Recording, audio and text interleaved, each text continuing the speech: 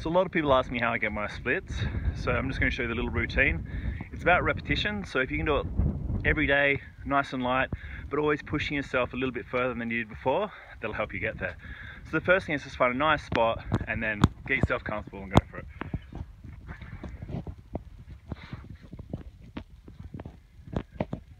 So, put one knee on the ground, one knee forward, you roll your hips backwards like this to get a stretch to your hip flexor.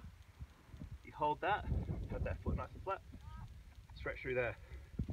Then we lunge forward like this. We should always be able to see a toe over our knee, lunging forward, holding that.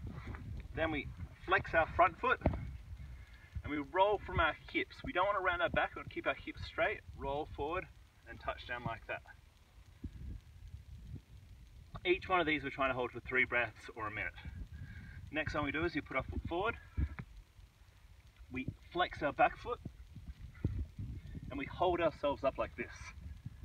That'll help warm you up. Hold that for a little bit longer, and then once you've got that, you push down into your splits. Take that foot out, back foot out, and just hold your splits nice and flat. If you've got a flat ground, it's going to make it a lot easier.